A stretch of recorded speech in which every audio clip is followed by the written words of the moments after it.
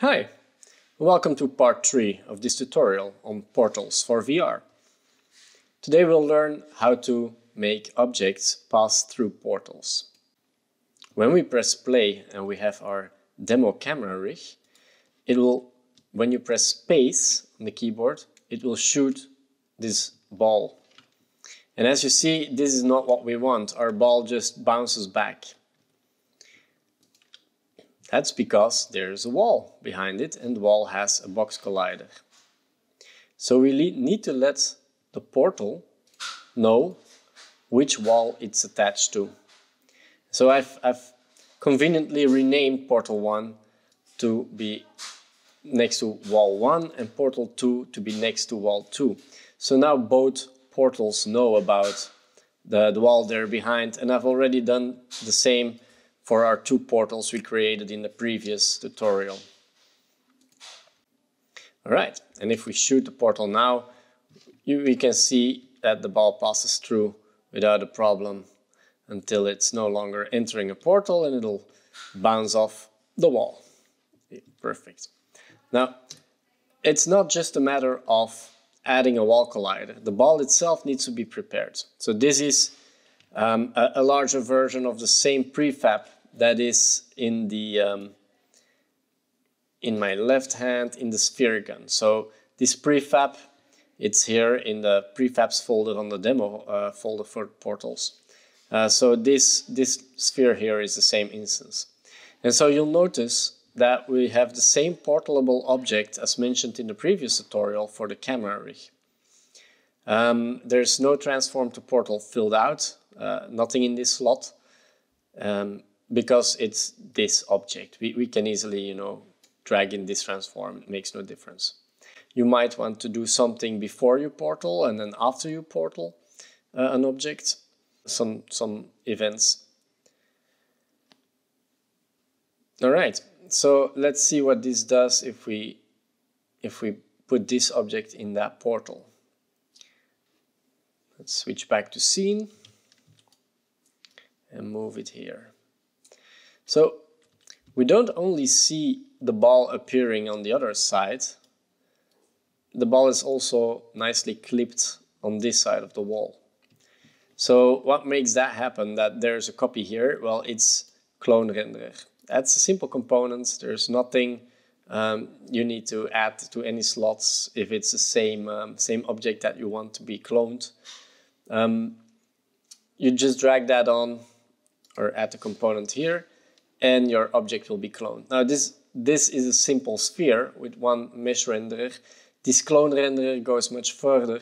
You can add this and the whole tree structure below it.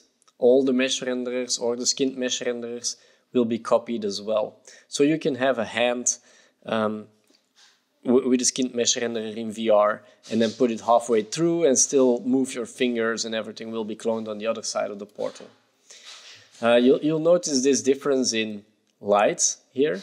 That's because I've baked my lights and there are light probes here. So there's just a bit more orange light because of the reflection with this wall here. But I like it this way. If you don't like that and you want it to be perfectly the same, you just have to play with your lights. So the lighting conditions on both sides of the portal are the same. Alright, so to summarize, we've got a clone renderer and a portable object, and our portals, they have the portal transporter attached to them, as you can see here, portal transporter, and some convenient events as well on the portal transporter.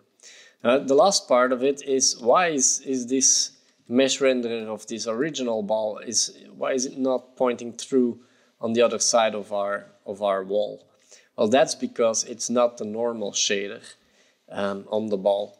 It's not a normal lit shader. It's the mirrors and portals cutoff shaders, cutoff shader for cloned portables, and you've got a lit and an unlit version of this one. Basically, it's the exact same as the lit, but then one important thing to note is alpha clipping needs to be on. It won't work if alpha clipping is off. as you'll see. So alpha clipping needs to be on. And besides that, it's basically as good a copy as I could make it with shader graph. So you can open it,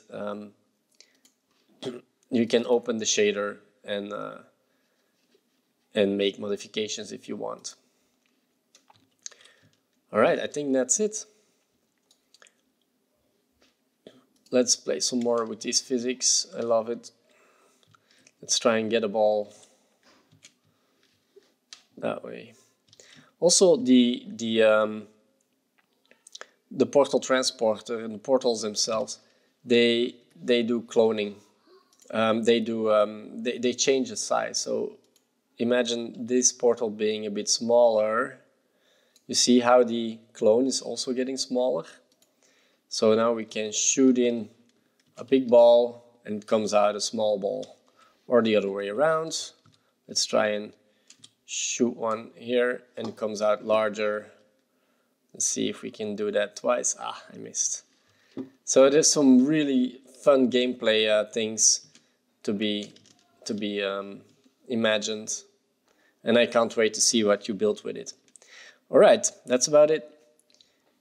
Thanks for watching.